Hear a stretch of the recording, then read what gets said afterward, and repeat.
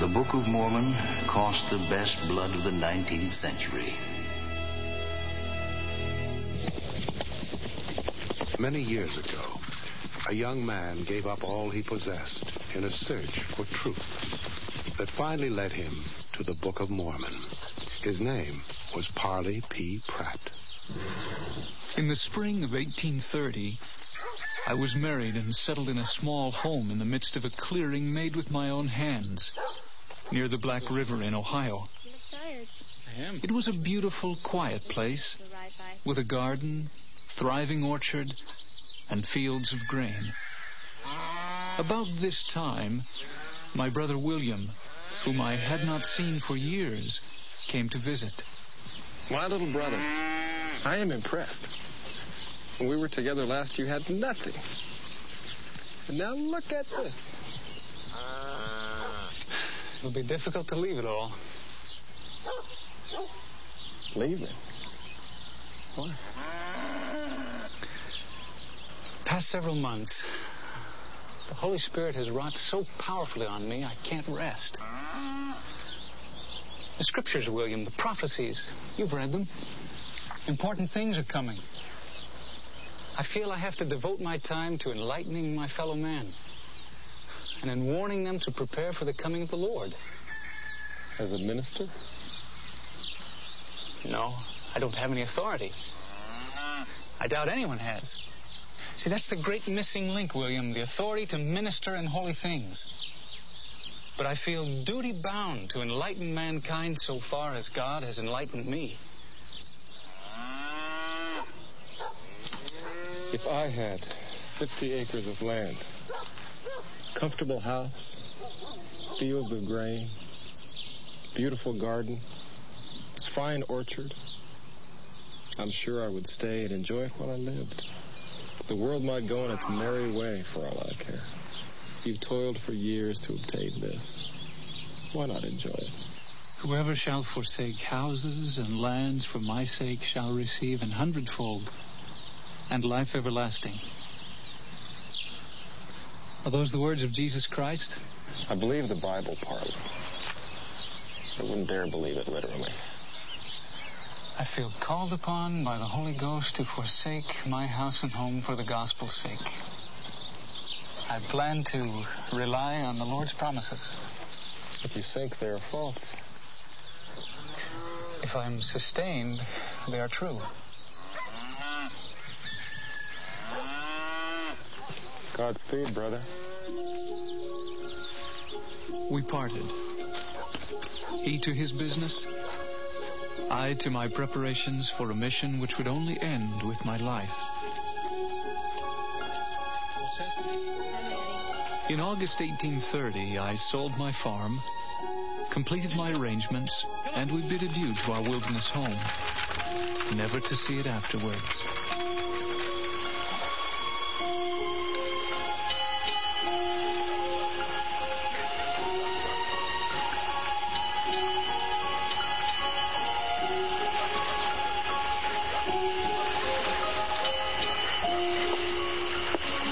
There you are. I thought you'd gone to bed. I had. And I discovered I was missing a husband. I need to leave the boat and stop a while in this region. Why? I don't know. But the Spirit has plainly manifest that much to me.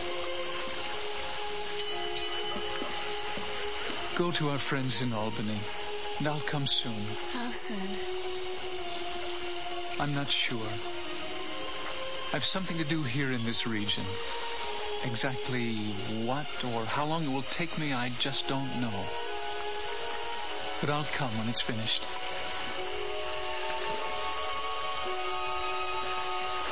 I took leave of her and of the boat, and early the next morning walked 10 miles into the country. Good day, sir. Well, good morning to you, stranger. I stopped to breakfast with a Mr. Wells and proposed to preach in the evening. He kindly accompanied me through the neighborhood to visit the people and circulate the appointment. The Baptist deacon, name of Hanlon. He's a good soul.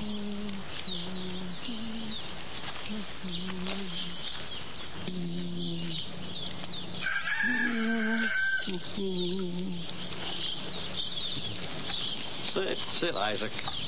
How are you, Thomas? Fine. Isaac, this is Mr. Pratt from Ohio. He's on his way to Albany. Albany? You're a bit off the beaten path, aren't you, boy? Mr. Pratt is a preacher of sorts. In fact, he will be preaching at my home this evening. You'll join us, won't you? Do you preach the scriptures, young man? I do. Good. I'll be there. 7 o'clock. We'll be looking for you.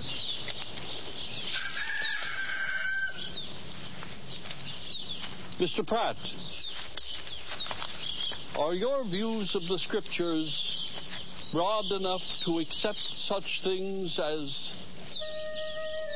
visions and the ministering of angels? They are. Come, sit.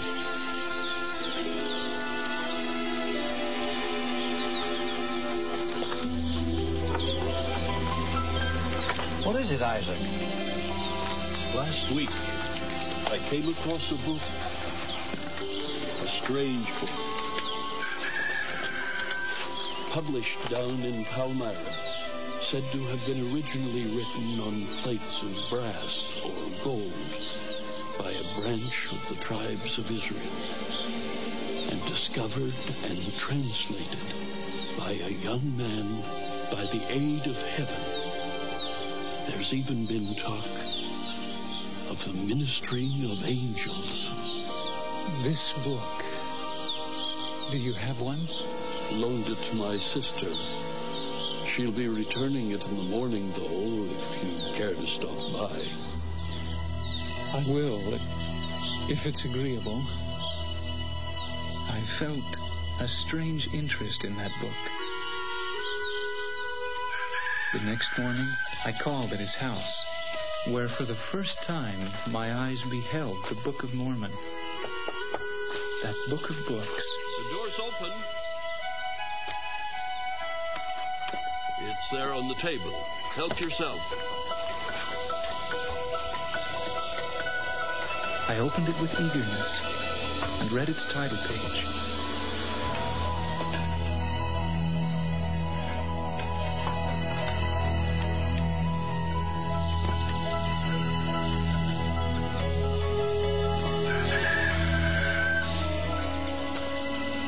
I then read the testimony of several witnesses in relation to the manner of its being found and translated.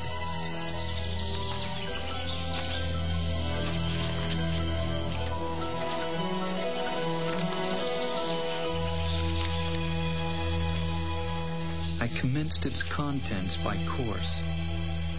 I read all day.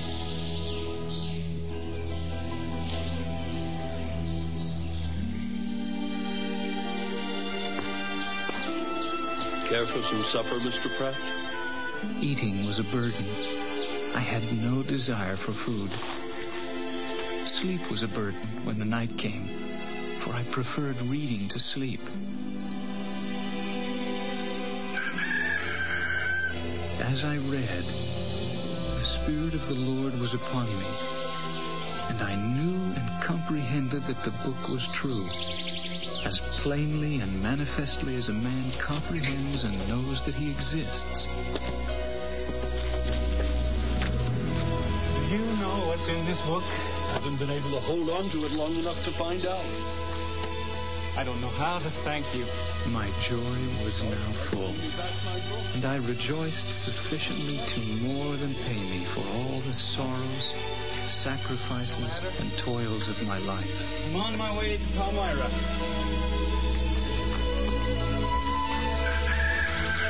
My book. I soon determined to see the young man who had been the instrument of its discovery and translation. I accordingly visited the village of Palmyra and inquired for the residence of a Mr. Joseph Smith. Thank you very much.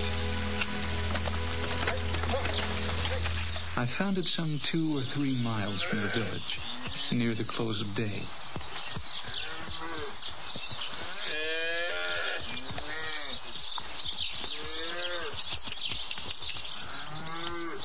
Evening. Howdy. I'm looking for Mr. Joseph Smith, translator of the Book of Mormon. Well, he lives in Pennsylvania now. It's about 100 miles from here. I'd be pleased to speak with his father or any member of the family. Well, his father's away on a journey right now, but this is his home, and I'm his brother. Pleased to meet you. My name is Pratt, Parley Pratt. Mr. Pratt, Hiram Smith. I informed him of the interest I felt in the book and of my desire to learn more about it. He welcomed me to his house. And since neither of us felt disposed to sleep, we conversed most of the night. His kingdom should be conducted in the last days. These meetings took place every year for 4 years, until finally, when he was sufficiently prepared, the Lord entrusted him with the plates. Joseph said that a messenger descended in a cloud of light. When did this happen?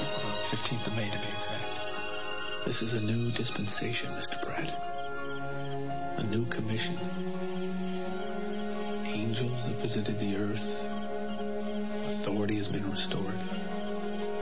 And Israel is being gathered a final time in preparation for the second coming of the Lord.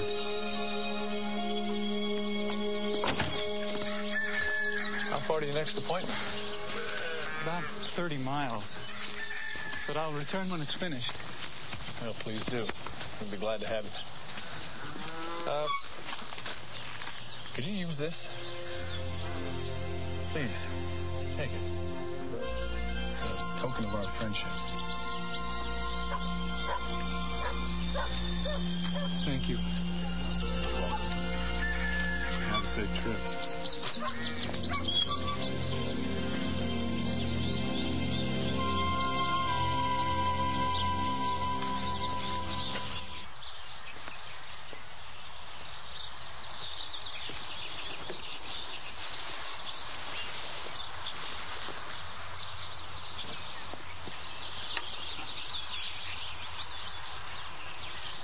I traveled on a few miles, and stopping to rest, I commenced again to read the book. To my great joy, I found that Jesus Christ, in his glorified, resurrected body, had appeared to the ancient inhabitants of the American continent, that he had taught them his gospel and healed their sick, and that many of his teachings had been preserved here, in this book, in purity. I esteemed this book, or the information contained in it, more than all the riches of the world. Yes, I verily believe that I would not at that time have exchanged the knowledge I then possessed for a legal title to all the beautiful farms, houses, villages, and property which passed in review before me on my journey through one of the most flourishing settlements of western New York. Such was the Book of Mormon.